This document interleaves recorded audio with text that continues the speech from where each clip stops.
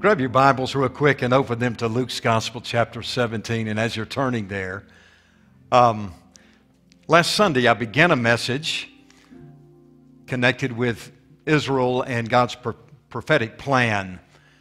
And part two is a heavy message. And we're going to get to that next week because this week the Lord's kind of whispered something to me to remind us all about. And it's found housed in a portion of Scripture there in Luke's Gospel, chapter 17, verses 11 through 19. And just for the next few minutes, let's talk about living a thankful life. I mean, this entire service, with songs that we have sung and things that we have said, have all pointed toward the faithfulness of God. And when He looks down at us as His children, He loves us so much. And there's one thing within His will that He definitely wants us to have, and that is a thankful life. A thankful life. The Word of God says this: as Jesus continued on towards Jerusalem, He reached the border between Galilee and Samaria. As He entered a village there, 10 men with leprosy stood at a distance, crying out, "Jesus, Master, have mercy on us." He looked at them and said, "Go show yourselves to the priest." And as they went, they were cleansed of their leprosy. One of them, when he saw that he was healed, came back to Jesus shouting, "Praise God." He fell to the ground at Jesus' feet, thanking Him for what He had done. This man was a Samaritan. Jesus asked, "Didn't I heal 10 men? Where are the other 9? Has no one returned to give glory to God except this foreigner?" And Jesus said to the man, "Stand up and go. Your faith has healed you." I don't know about you, but I want to be like the one. Come on, somebody.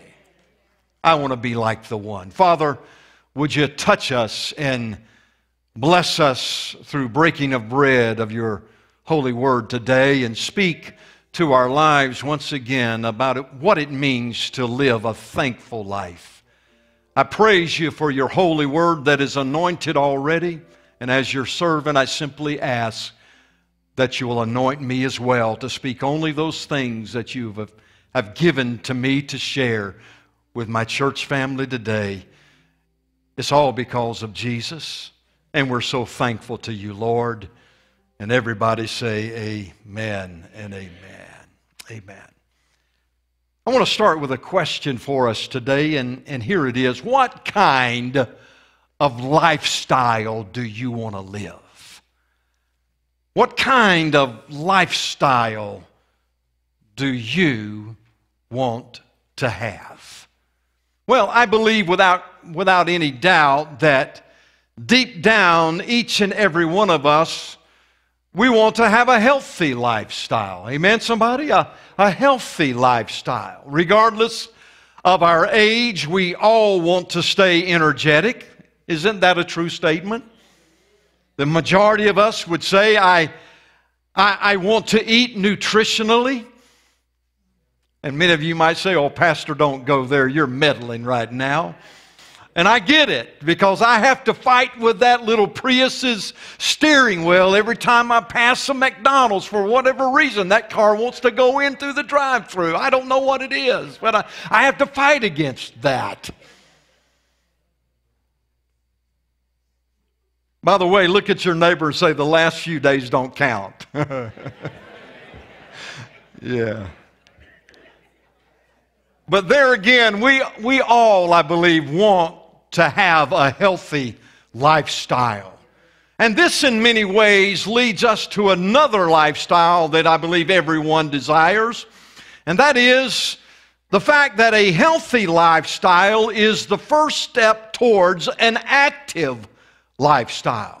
We all want to stay productive regardless of how old we are. We want to have the energy to continue to do the things that we enjoy, such as mingling with our family and our friends, interacting with our co-workers and our team members, exercising and making the most of life, staying active. Somebody say amen. Staying active, having an active lifestyle.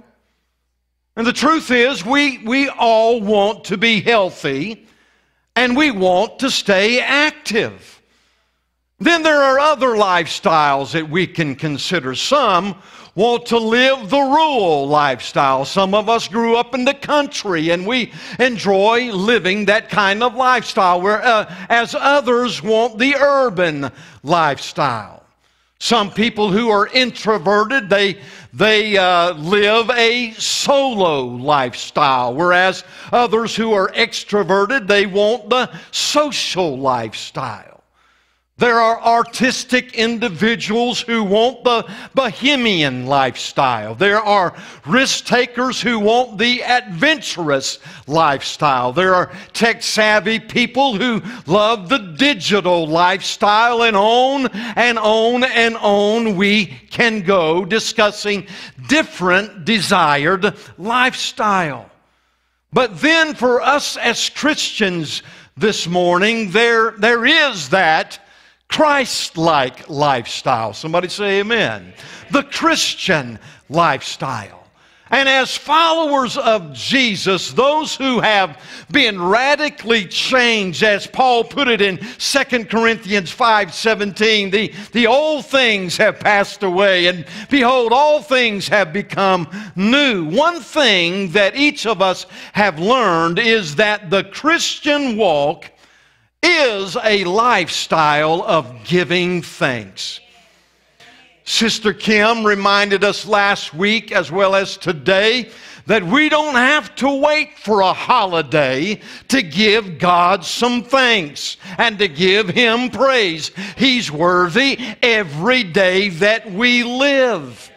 Yes, we respect and we acknowledge special calendar days like Thanksgiving, but the truth is this: for Christians, giving thanks to God should happen every day. Giving thanks to God happens every day. Now here's another question for us. How many of us this morning want to be in the will of God? The will of God. To live our life according to God's will. To have our desires line up with what God desires for us. Well, here is what the Word says. In everything, give thanks. For this is the will, the tehilma, the desire and determined outcome. For this is the will of God in Christ Jesus concerning you. The New Living Translation puts it this way: no matter what happens, always be thankful. I was waiting on that amen. The Word says no matter what happens, Brother Diaz, always be thankful. For this is God's will for you who belong to Christ Jesus. I remind us that God is omniscient, meaning that He sees and knows everything. He knew our past before we did. He knows our present before we do. And He always sees and already sees our future before we can. And it's in all of these areas that His determined will for us is that we live thankful life. No matter what happens, always be thankful. Say that to your neighbor. No matter what happens, Always. Now, brothers and sisters, this is an intentional action on our part. Because as we all know, life wants to drag us down. The enemy wants to steal, kill, and destroy. Things happen at times that are very uncomfortable and unexpected. But no matter what happens, we can always give God's thanks, because it's not only His desire for us, but it is His will for His children to be thankful. As Joyce Meyer has put it, you've heard this, always have that attitude of gratitude. Come on, somebody. Always be thankful. Well, in Luke 17, verses 11 through 19, Jesus encounters a group of lepers. The text says again this: as Jesus continued on toward Jerusalem, He reached the border between Galilee and Samaria. Now, as He entered that village there, 10 men, the word says 10 men with what? With leprosy. 10 men who were social outcasts, totally forbidden from mingling with others, according to Leviticus chapter 13. They were scorned by everyone because of being unclean. They were excluded, they were prohibited, and they were banned from approaching anyone in public. These 10 men knew the pain of rejection. That pain had crept into their hearts so much so that they didn't even approach Jesus. They had heard that Jesus was approachable, but they didn't approach Him on this day. They did this instead. The Bible says they stood at a distance crying out, "Jesus, Master, have mercy on us." And I'm thankful to say that Jesus did not reject them, but instead He responded to their cries. This is the character of Jesus. He doesn't push anyone away, but rather He pulls others in. That's what happened on this day. He didn't push the lepers away, but He pulled them in. Aren't you glad this morning that Jesus pulled you in and He didn't push you away? Thank God that Jesus didn't reject us. He Himself even put it this way in John 6:37, "Those the Father has given me will come to me, and I will never reject them." On this occasion, He didn't reject the rejected of His day, but the Word says He looked at them and said, "Go show yourselves to the priest." This had to be exciting for these men, these lepers, to hear. Presenting themselves to the priest was something that they had longed for. They had longed for that day where they would be clean again, to be reunited with their families and reunited in public socially. They had longed to hear those words. And presenting themselves to the priest, they knew would mean several things. Number one, there would be a sacrifice offered on their behalf, the lepers' behalf. Here's what would happen, brothers and sisters. The priest would take 2 birds. In fact, I'm going to tell you what kind of birds they were. The priest would take 2 sparrows, the least expensive of all required sacrifice. Matthew 10:29 says that 2 sparrows were sold for 1 copper coin or 1 penny. But Luke in Luke 12:6 records that 5 sparrows were to be sold for 2 pennies. You see, sparrows were always the bargain basement discounted sacrifice. In the account of someone buying 5 sparrows, Matthew said 2 could be bought for 1 penny.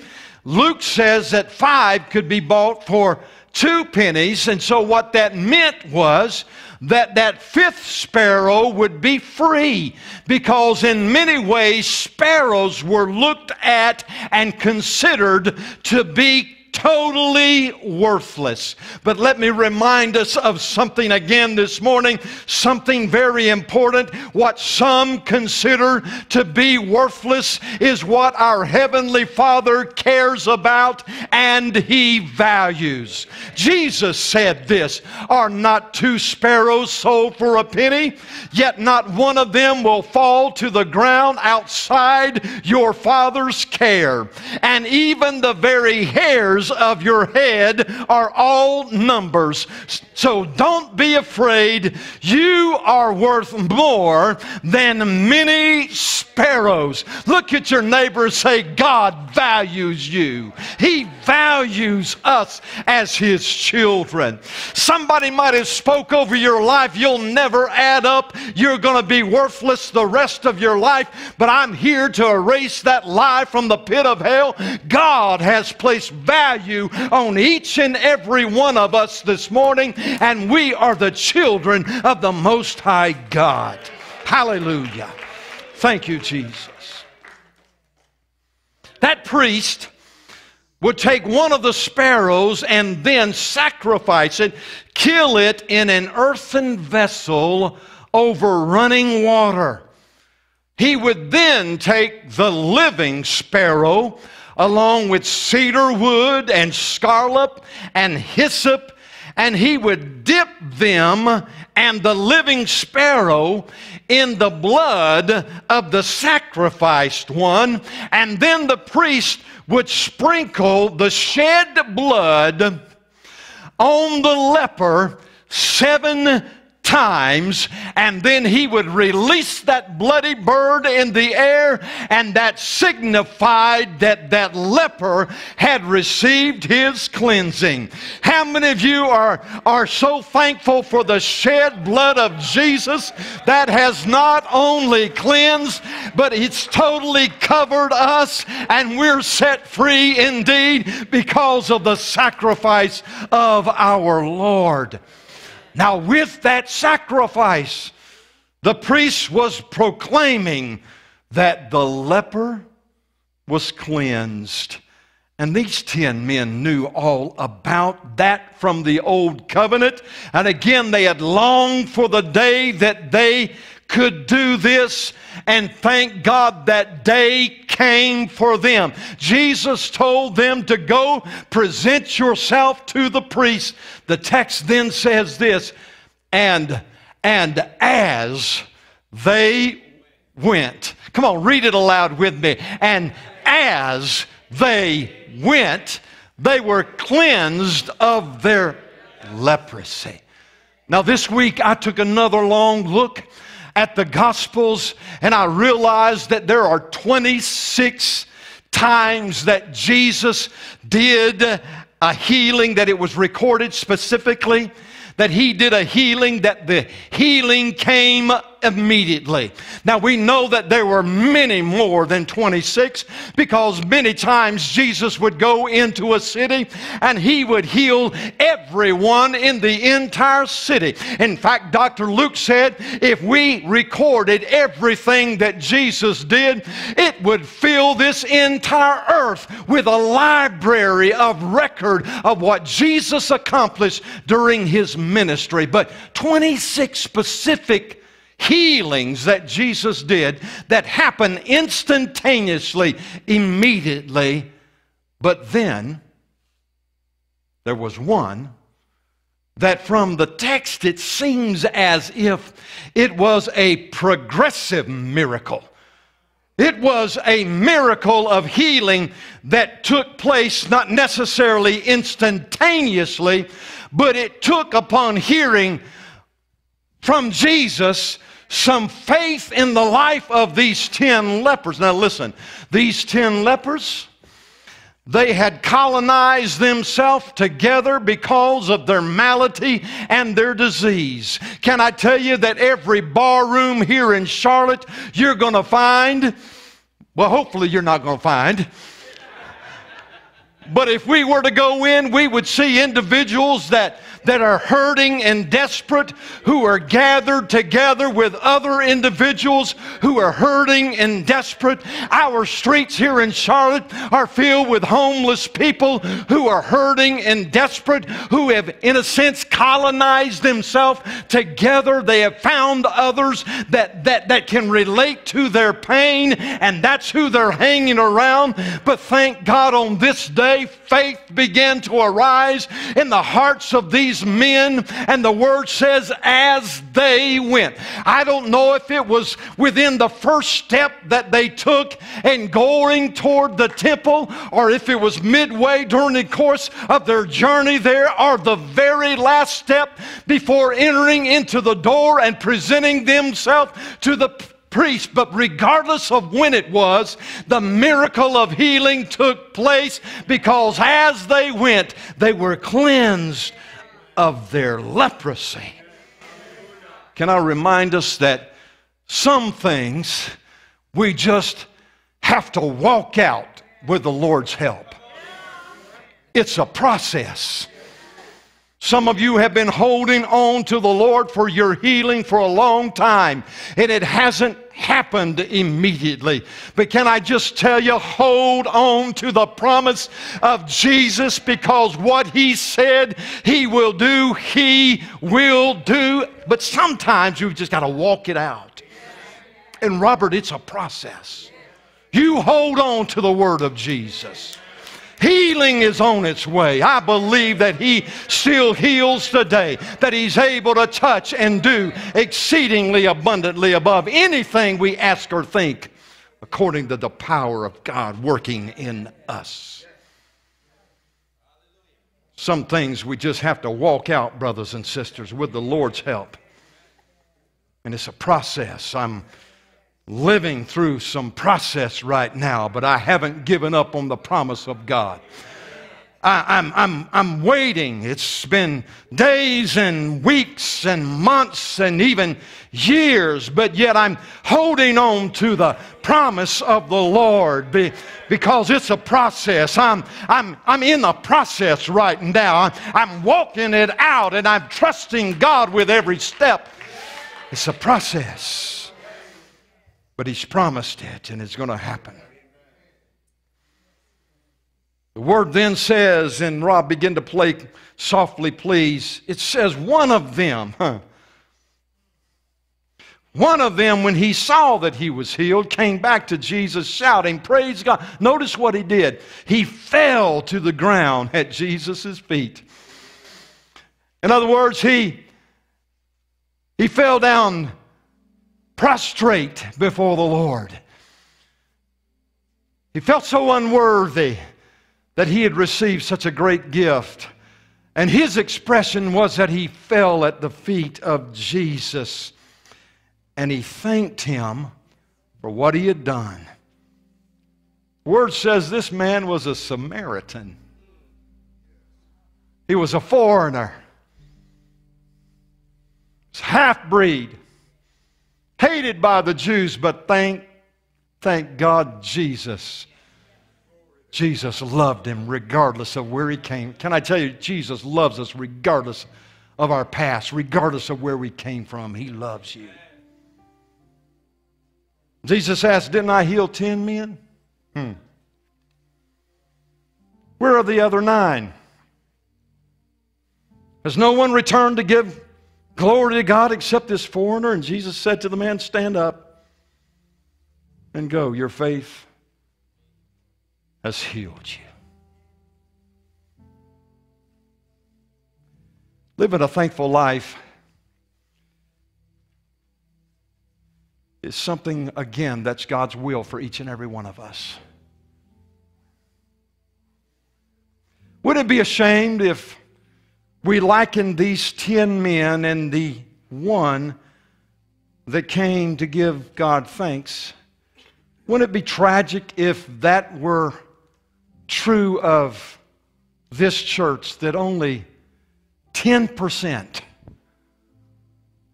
of our church family on any given day gives God thanks. Now, I know that that's not the case. Come on, somebody.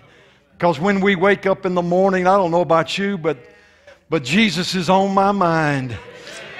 And He's given me the rest that I need, Brother Cherry, and supplied everything that my family needs. And I can't help but praise Him. And most of all, not just for what He's done, but who He is to me. He's my Savior, my Redeemer, my Lord, my soon-coming King. I can't help but praise Him. Can't help but praise Him. Richard, I want to be like that one leper. Every single day of my life, I want to give Jesus thanks. I want to fall at His feet, humble myself before Him, and just express how dependent I am on Him every moment of every living day that I have. I want to give Him thanks. And here's, I believe, what the Lord spoke to me in closing out this service of this week of Thanksgiving that we've had, of expressing that we are to live that thankful life. I want everybody to stand, please. And if you're physically able, would you join me down front in this altar area for a time of prayer and something that I believe that the Lord wants us to do together this morning? Would you join me? Thank you. Thank you, Lord Jesus. When you get down here, just shoot your hands up. If you're comfortable in doing that, just shoot your hands up in submission and just give Jesus some thanks. Give God some glory in the house. And just begin with your mouths and with your tongue and with your words from your heart. Just thank Him for who He is and what He has done. Thank you that you touched this old leper. You touched me, Jesus. I didn't have leprosy physically. I wasn't cursed with that malady or that disease physically. But spiritually, I was a leper, and you found me, Jesus. And you cleansed me and you set me free. And I thank you. I thank you. I thank you. I thank you. I thank you, Jesus. I want my life, oh Lord, to be pleasing to you. I want to be in your will, God. I want to be in your will. So in everything that I encounter, no matter what happens, I'm going to always give you thanks. When surprises come my way that are painful, God, give me that spirit of thanksgiving that will give you praise in the midst of even the storms of life, because you're faithful and you'll see me through. God, help us to live that lifestyle of thanksgiving, that lifestyle of giving you thanks. God, that's the lifestyle that we want. That's the lifestyle as your people that we want.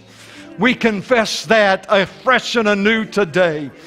And as we're entering into a beautiful, beautiful time of the year where we'll once again celebrate you, Jesus, coming, Lord, I just pray that you'll fill our hearts with thanksgiving and fill us full and running over, oh God, with joy.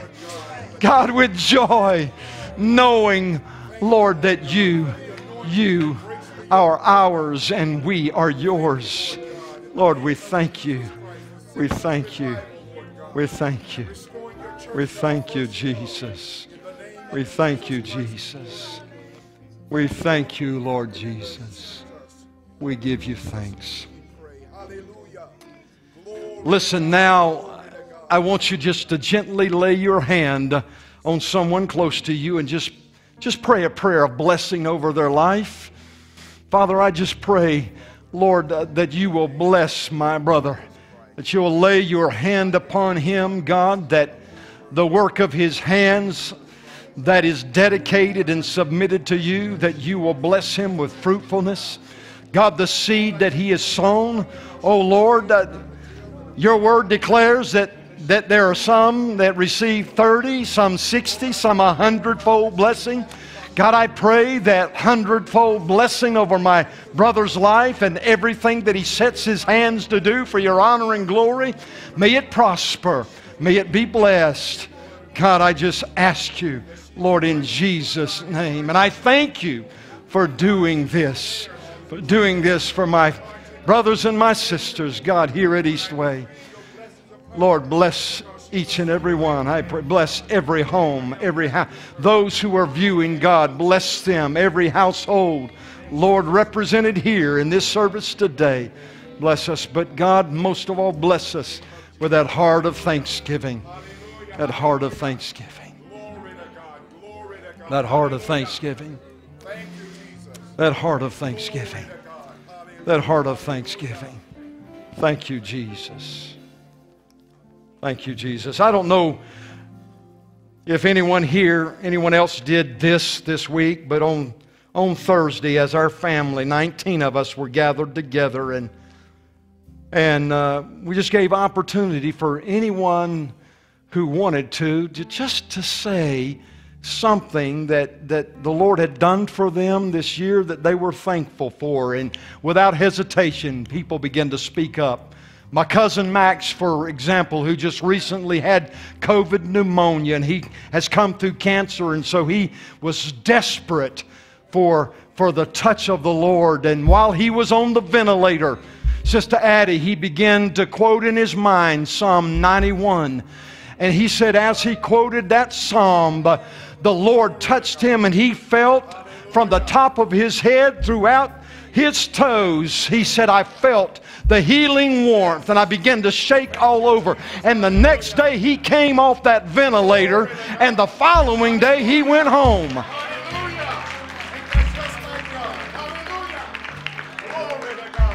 Others began to speak up. And so, as we're closing out this morning, and you who have joined us by means of live stream, do this with your family members too.